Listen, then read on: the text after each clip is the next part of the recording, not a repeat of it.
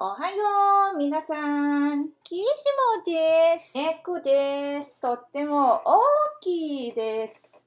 食べ物はたくさん食べます。Alright, today I want to talk a little bit about my goals for Japanese. Oh my god.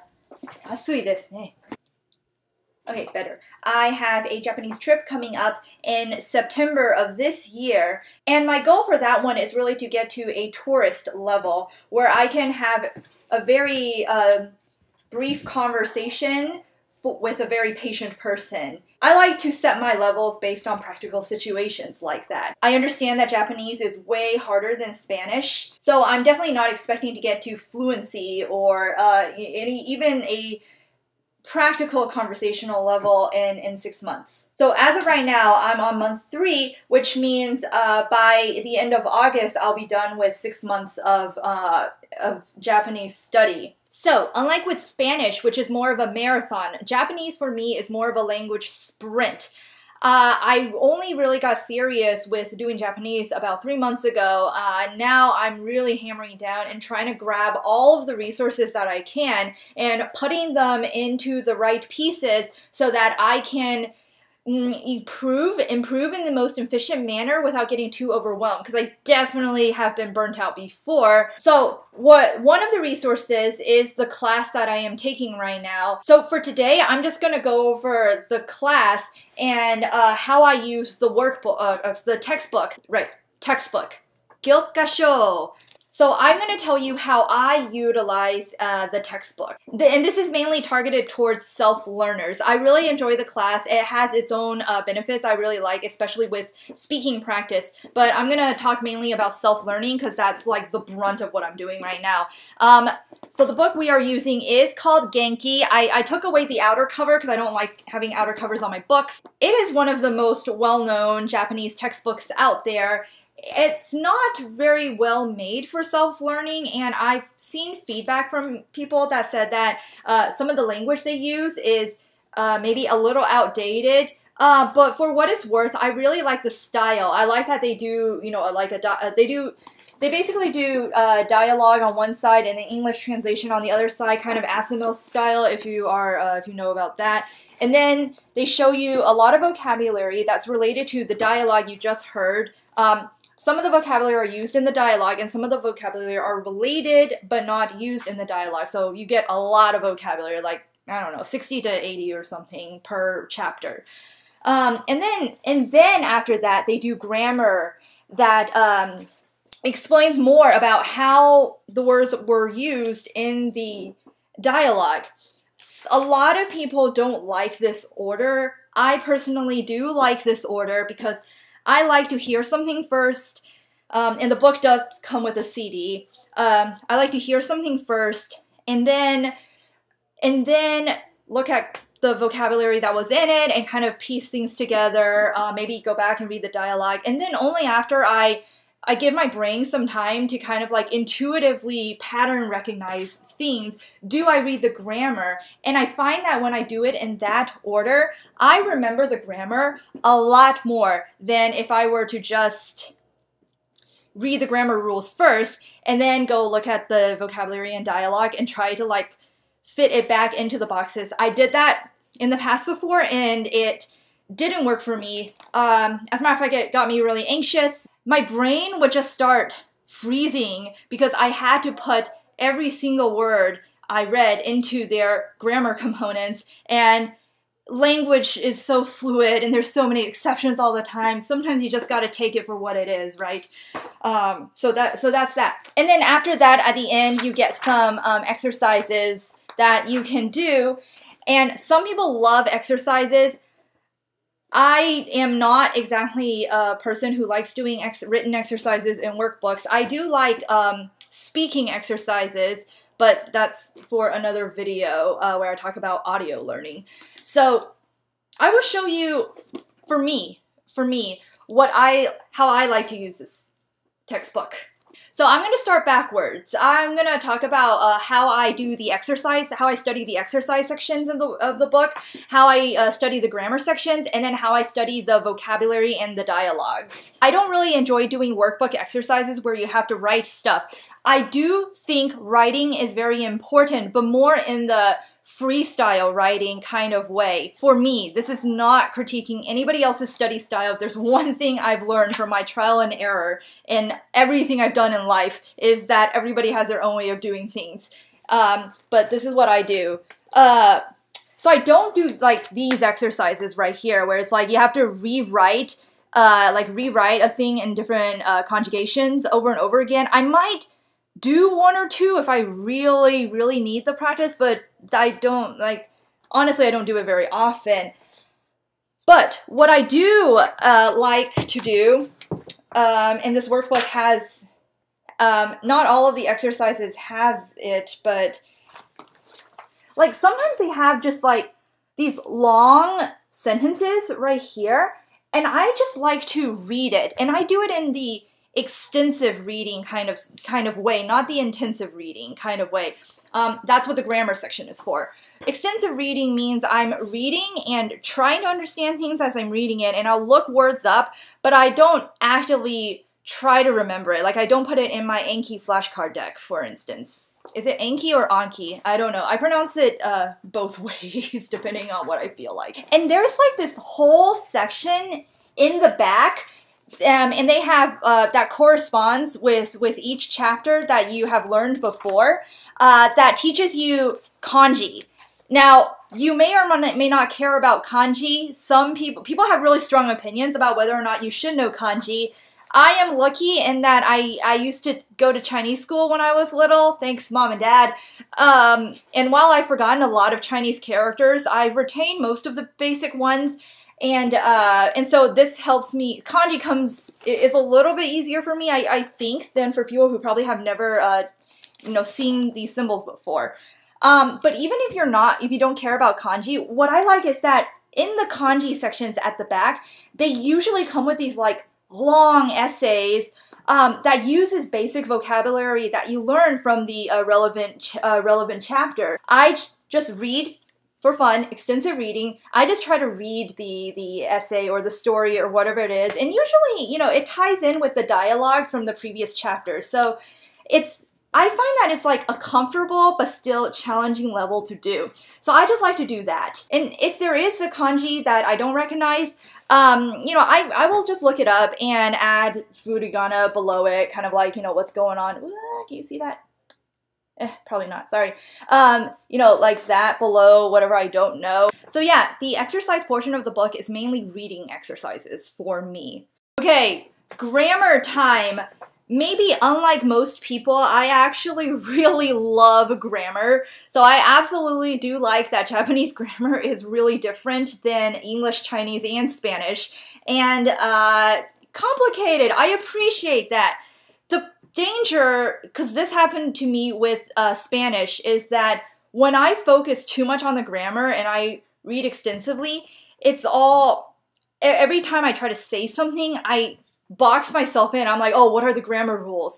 Whereas if I don't pay that much attention to grammar, or at least like hold myself accountable to getting the grammar completely right, I can spill out words a lot more fluidly based on just internally my intuition, based on having heard sentences over and over again. I think there's a trade-off between too much grammar such that it can hold you back versus not enough grammar such that you can't say anything at all without annoying the person you're talking to. I'm still trying to figure out that balance for myself. But anyway, favorite section, grammar. What I do with grammar is I read through it twice, once or twice, usually twice. But so what I do is I read everything once, and then I go back and then I make notations for just anything that, if I ever come back to this 5 years from now, I'll be able to find the main points again. I don't find that I need to come back and read it again, in any time in the near future. And the reason is because The grammar section comes with example sentences. Each time a new grammar point is introduced, they show you the example sentences that demonstrate this. Now, these example sentences, this is what I put into my flashcard software that I use called Anki. It's a very, very popular flashcard software, and they use the spaced repetition system where you only see cards that you are just about to forget. So Anki will show you cards and ask you, and if you can answer it really easily, you say it was easy. If you answered it, but it was really hard for you to recall, then you can say hard, and if you can't answer at all, you say no. And based on that, Anki knows when it should show you this card next. So easy cards, it might not show it to you for like another month, depending on how many times you said it was easy. Whereas for hard cards, they might show you it again tomorrow, or however long the spaced repetition system decides. So basically, I find that as long as I study my Anki decks every single day, I'm staying on top of it, it's pretty much guaranteed that I'm going to memorize all of these eventually. So I input only the example sentences into my deck. And the reason I do that instead of grammar rules is that I want to be able to speak and listen to Japanese as quickly as I can. And grammar rules aren't going to help me as much as being exposed to these sentences over and over again, because when you talk to people, you talk with sentences in that language, right? The other great thing is that I can simultaneously learn vocabulary with grammar at the same time as well. One other thing that I find to be very important, and if you've ever read Fluent Forever, you are aware of how this works, is that for most of my sentences, I don't use direct English translation like they do here. But instead of having a flashcard that has Japanese on one side and then English on the back, what I do is I look for images that shows the meaning of the sentence instead. Let's do a recent one that I did before. Oh, the checks means that I finished creating Anki cards for these sentences. So this one says, 私がやりましょうか? And that means I'll do it, like I volunteer to do something.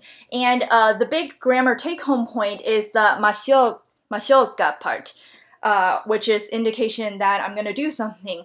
So I go online and I find an image that kind of represents that. So I use this tool called Japanese Multi-Search that I can link below. It's also made by the Fluent Forever company. And as you can see, they come up with a lot of images from Google search that's from that country of origin, so that, you know, it's a very authentic kind of picture. Yeah, and in this case, I see that, you know, this picture is something that I find is interesting, it's very memorable to me, and so I will use that as my answer, my translation. And so this keeps me from translating English to Japanese and back in my head, which is a major roadblock I stumbled upon in my Spanish, and that is why I'm trying so hard to break that translation barrier right now. And I don't want to get there with I don't want to be there with Japanese as well, now that I know what I know. Now, sometimes it gets some of the grammar points get pretty abstract, and it can be really hard to find pictures for a concept. So this is the part where I diverge from Fluent Forever system. So they very much are adamant that you stick to pictures, but I guess I am impatient in this manner. So if there is a word that, if I can't find a suitable picture in, I don't know, let's say a minute. If I can't find a suitable picture in a minute, I mean, call me impatient, then I will just write the translation. But instead of writing in English, I'll write it in Spanish so that at least I can, I don't know, get some Spanish practice. And it makes me feel better about using translations. Okay, vocabulary. There is a lot of vocabulary to go through. Now, I started by putting all of this vocabulary into flashcards and Anki as well, but that got so overwhelming. Like I couldn't get to all the grammar stuff I wanted to get to because there was just so much vocabulary that I had to get through as well. I became kind of impatient And I know that's not a good trait, but I think that in order to do anything, succeed at anything, you have to tweak the system to be something that you can enjoy at least a little bit. Otherwise, you can't stick with it. As a weight loss coach, this is something that I am very, very familiar with. And on top of that, I am also learning vocabulary from another Anki deck that I found online called the Core 2000. And since those vocabulary words claim to be, more frequency based, I want to prioritize that over the Genki vocabulary. But that doesn't mean I don't want to study them, partly because we still get tested on the vocabulary in my class. So how do I pass the vocabulary tests if I'm not, actively studying them? I'll do another video on audio programs and how I learn with audio, but Genki comes with a CD. So which I don't know where it is because my roommate ripped everything into MP3 format, which is so much easier. So I think I just threw away the CD. And the audio includes the audio for the dialogues and as well as audio for the vocabulary. And basically they just say the Japanese word and then repeat it, the English translation again, and then they do this over and over again, right? But if you've ever heard of Glossica or Speechling, it's basically, it's a system of learning a language by basically having you listen to sentences over and over and over again until you just internalize those sentences, even if you don't know the grammar structure or whatever. And a lot of people swear by it. I have my own opinions, which I might talk about at a later time, but this is basically the same thing as that. What I do is I just listen to the MP3s. Whenever I'm going shopping, when I'm doing chores, when I work out. And what's interesting is after a week of listening to audio files of the vocabulary and dialogues, when I'm doing other things passively, I'm still focusing on what they're saying. Don't do this if you're actually doing something that requires active thought process, like coding. You do it when you're driving or walking around, right? Yeah, I find that at the end of the week, if I test myself on the vocabulary, I can actually recall quite a lot of it. So I found that works for me. So I'm going to keep doing that, at least with the vocabulary from this book. And I'm primarily going to use this book for more of the grammar learnings. Now you might ask, well, if you're just listening to the vocabulary, how are you going to memorize the kanji? So we're not at the part where we have to write kanji yet, and so that's just not something I'm worried about right now. And I'm fairly confident in my abilities to spell things out with hiragana and katakana. So writing is not a concern of mine. And then the dialogues. I treat the dialogues the same way as I treat the grammar section, where I put it into Anki, but I also listen to the dialogues along with the vocabulary. Hope this helps, and this kind of strategy can be applied to pretty much any textbook that you might have for any language that you're learning. このは私の日本語の本です。この本は300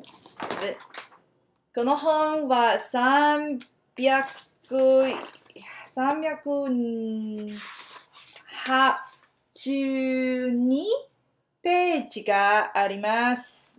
教習は日本語を勉強します。Oh, I should have said 教科書, not just 本, because 教科書 is textbook and that is more specific. 私の教科書は元気です。私も元気です。いい天気ですね。Okay, out of stuff to say. I'm not good at impromptu speaking still. いいですか？じゃ、また。Good.